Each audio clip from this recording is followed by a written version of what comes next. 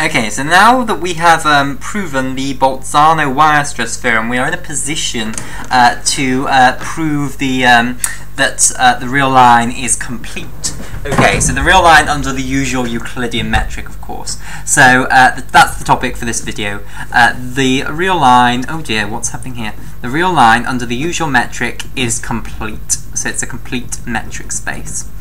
Okay, so to prove that, we need to show that any Cauchy sequence is a convergent sequence in Rd. So let's say we have a sequence x, which is a Cauchy sequence. So it's some sequence x1, x2, x3, x4, etc.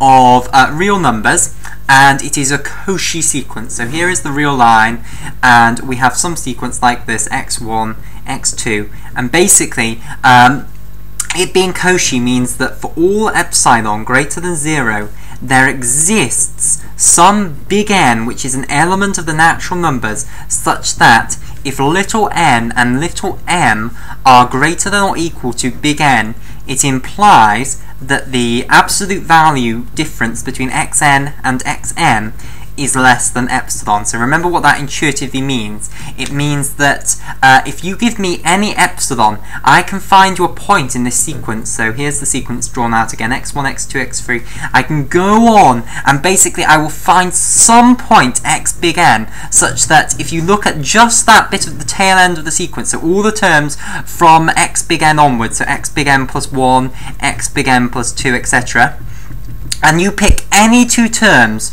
so let's say we've got some x little n, and oh dear, let me just pull this out so you can continue to see it, and some x little m, so they're not necessarily next to each other, so I'll put some dots in between them, and again I'll put some dots here, but basically you have two terms of the sequence that are beyond x big N here, so little n and little m are greater than or equal to big N, and basically you pick any two elements from this tail end of the sequence and ask what is the absolute value of their difference, then that's going to be less than epsilon. Okay, so how are we going to prove that this sequence basically has a limit in the real line? That's what we want to do. We want to prove that we've taken an arbitrary Cauchy sequence and that it's going to have a limit, basically. And the way we're going to do that is we're going to show that it's a bounded sequence. Firstly, if it's Cauchy, it's going to be bounded, and then if it's bounded, it's going to obey the Bolzano wire stress theorem, so it's going to have a convergent subsequence. And we're going to show that if you've got a convergent subsequence of this sequence x, and you've got that the whole sequence x is Cauchy, then those two things together imply that this is a convergent sequence, i.e. it has a limit, and indeed it's going to converge to exactly what the convergent subsequence converges to, i.e. it's going to converge to the lim sup of this sequence. So we firstly need to prove that this is bounded so that we can use the Bolzano wire stress theorem in the first place. Okay, right, so what we are given here is that, so remember what it means for a sequence of real numbers to be bounded. It means that you have some big M, which is greater than or equal to all the terms, so this is an upper bound, so some big M, upper bound for all the terms of the sequence, and you have some lower bound down here, little m, so this is a lower bound, and all the terms of the sequence sit somewhere in between these two, x1, x2, x3, etc. Okay, right, so how are we going to prove that they are bounded? Well, because of this condition that it's Cauchy, if I take this point x big N in the real line, x big N, and I construct the epsilon ball around it, so if I construct the epsilon ball like this, so the interval m minus epsilon to m plus epsilon, then basically all of the terms of this sequence have to be within that interval around, all of the following terms of this sequence have to be within that interval, because you can take any 2 points in this tail end and their more absolute value will be less than epsilon. So pick your first point as x big N and then take an arbitrary point in here. It's absolute value difference between, so absolute value of x big N minus, let's say, x little m, where m is just any old number greater than or equal to big N, that has to be less than epsilon. So all of these other points that you can pick, where for any m this has to be true, so for all of these x little m's, they are all in here. So the whole tail end of this sequence is within this within this interval, basically, then all you've got in front of that is a finite number of terms. So if I get my highlighters, this set of terms here, all the way up to the last one will be x big M minus 1. All of these terms, they're just a finite number of terms. So you've got a finite number of terms that are outside of here. So let's just draw them on. So here could be x1, here could be x2, and you'd have to draw them on all the way up to x big M minus 1. So basically what you do is, and of course some of them might even be within this epsilon ball around big N. You don't know, but in more full generalization there will be some outside of this open ball. So basically just extend your open ball around this point N so that it incorporates all of these finite points. So for instance, if I want to include x1, I'll make the ball bigger and I'll take it up to the distance between, so I'll extend the interval so that it includes x1, and you can do that for this finite number of terms. So you can do it for every single one, make the ball gradually bigger so it includes all of them, and eventually you'll have a ball basically that includes absolutely all of them. And this is some finite, so let's say m minus, what should I call it, radius, n plus r. So this is n plus r up here, n minus r. So there exists some radius r which includes all of those points, and that just occurs because there's only finitely many in front of there, so you can do this. Okay, so just take some big M which is greater than m plus r and some little m which is lower than m minus r, and we're done. There's the proof that all Cauchy sequences have to be bounded. So all Cauchy sequences are bounded.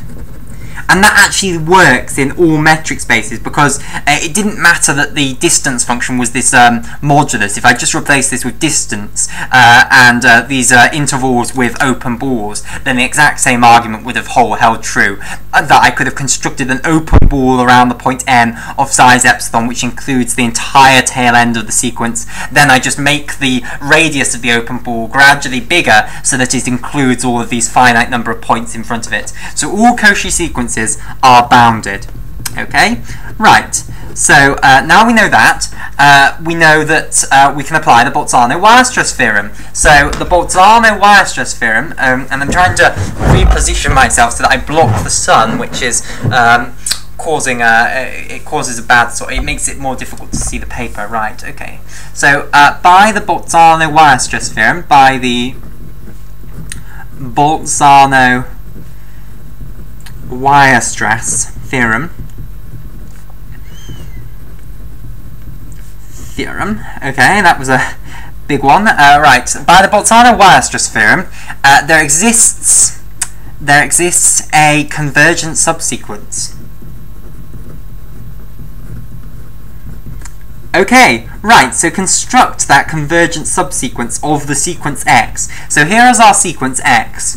It was x1, x2, x3, etc. onwards, like that.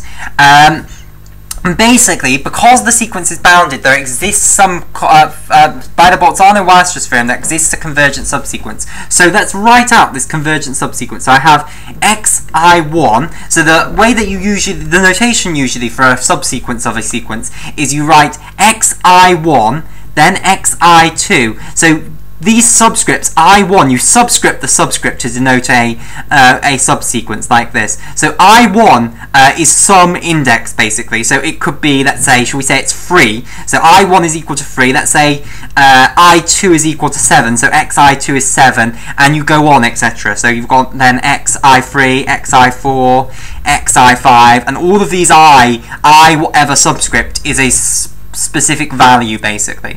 So then we go on xi6, etc. So we have this convergent subsequence, basically, and this is going to converge to some limit L. So we'll say, okay, the limit of this subsequence, the limit as n approaches infinity of xi little n is equal to L.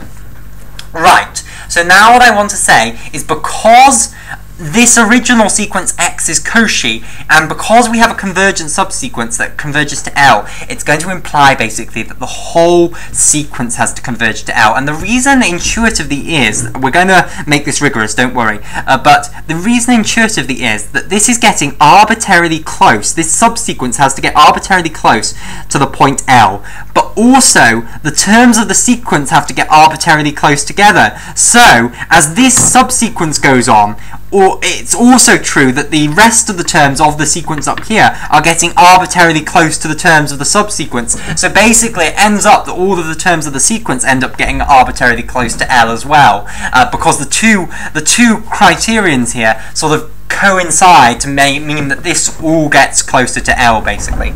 Okay, and the way that we can rigorously argue that, so or just putting that into mathematical language, really.